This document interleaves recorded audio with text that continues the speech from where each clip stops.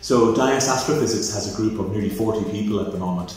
We study the sun, we study star formation, we look at interstellar gas clouds. We also study more exotic astrophysics using high energy photons, gamma rays that travel from huge cataclysmic explosions at the very edge of the universe. And we also study plasma physics of planetary magnetospheres as well. So that's looking at, say, Jupiter or Saturn, which have these enormous magnetic fields, and we try to understand those as well. So there's 40 of us at the moment, and we're based at Fitzwilliam Place in the city centre, and also now at Dunsink Observatory, and that's a new frontier for us to bring research back to Dunsink Observatory. I lead a new research team here at DIAS, and my team study planetary magnetospheres, so that's the magnetic environments around planets including Mercury, Earth, Jupiter and Saturn. And my team also use some of the latest techniques in data science, including something called machine learning, to get the most out of data sets, because we have decades and decades of data from spacecraft throughout the solar system.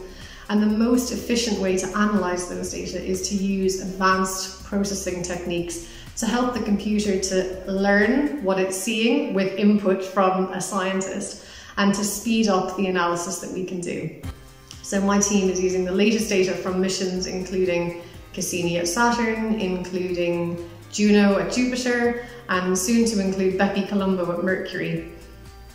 My main role at the moment is working on STIX, which is an instrument on board the Solar Orbiter spacecraft, which was launched in February from Cape Canaveral. But the reason that we studied the X-rays is because they're related to solar flares and CMEs, and they're the big massive explosions on the sun, and that's really where my research interests lie, about trying to understand how and why these explosions occur, and then also what effects they can have on us here on Earth, also called space weather. So I work in what's called space weather forecasting.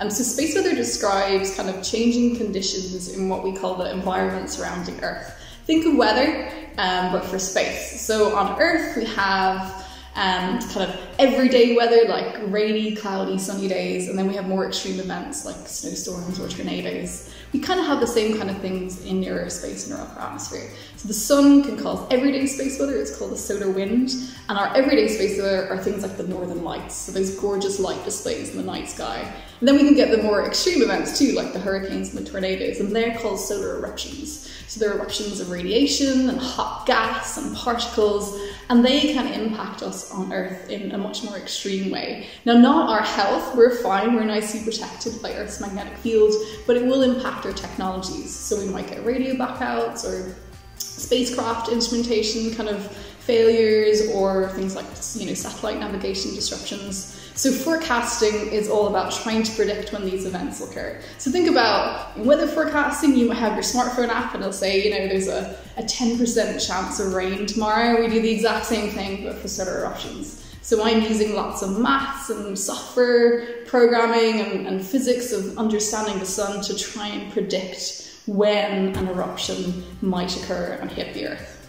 I use an instrument called the Low Frequency Array, or LOFAR. And LOFAR is a radio telescope. Basically, it has multiple sites spread right across Europe, all the way from Ireland over to Poland. There's a station being installed in Italy, and it has a central hub in the Netherlands as well. The data from all of these individual telescopes is brought together by fiber optic link into the Netherlands, and a supercomputer basically digitally creates a telescope with the effective size of the European continent. So this is one of the largest telescopes in the world. So I am involved in processing the data really fast using machine learning algorithms, artificial intelligence, and then trying to make sense of the data to see where space weather activity occurred on the sun. And if we can process it really fast and in real time, we can almost see in real time what's happening on the sun. So it gives us a better protection for technologies on Earth.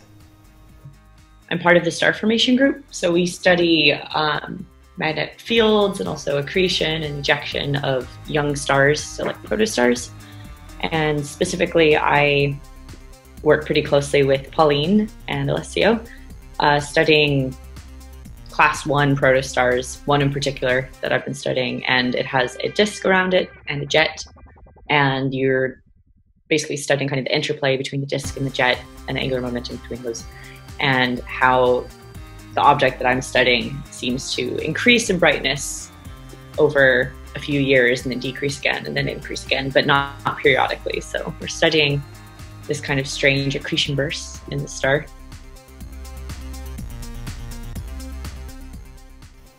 So I did a physics degree at the University of Limerick, and part of that was a co-op programme, so that was a 9-month work placement. And I did my work placement at University College London at somewhere called the Mullard Space Science Lab. And during that time I worked with data from the Cassini mission to Saturn as Cassini was approaching the planet Saturn.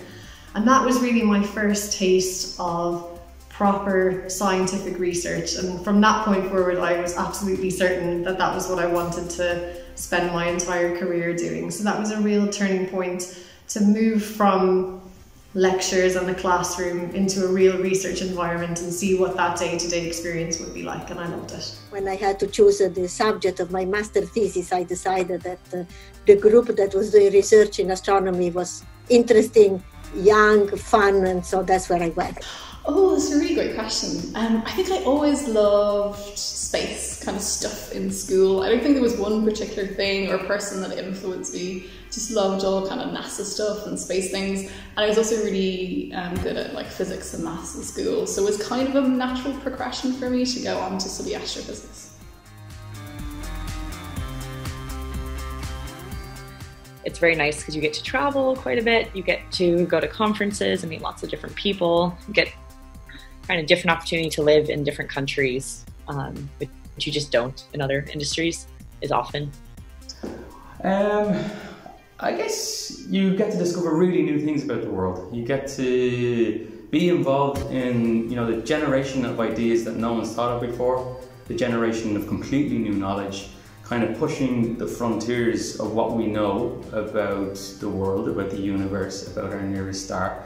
Things people didn't know a year ago, never mind, 100 years ago. We're always discovering new processes. Well, I mean, it shapes the way you think quite a lot, although scientists are also very different one from the other, so it's not that there is a uniform way of being a scientist also. But certainly there is a lot in common in the end that you realize when you deal with your colleagues and when you deal with people who are not scientists at all. So there is a kind of imprinting that with time affects your personality as well. To be honest, I think what I like most about being a scientist is just that I get to spend my day doing something that I really love, that I'm really passionate about, and just working on something that I really enjoy. Oh, I think, and I sort of changed as I've kind of, I think, expanded my career a bit, but I really love the communication side of my research. So, doing research is so much fun, but I do like kind of talking at conferences and giving public outreach talks and things like that, because I think it's really important for us to be able to communicate our research to everybody else rather than just, huddling in a corner and working away at a computer.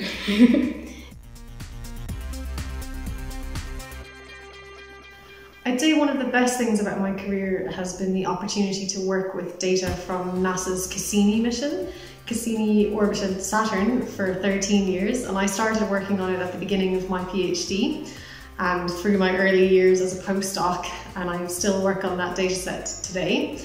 And I use the Cassini data to understand how Saturn's magnetic environment behaves, to look at the aurora, so the northern and southern lights on Saturn. And I use an instrument called the magnetometer, which measures Saturn's magnetic field to understand how the magnetic field is changing and how that helps to produce dynamic displays like the aurora.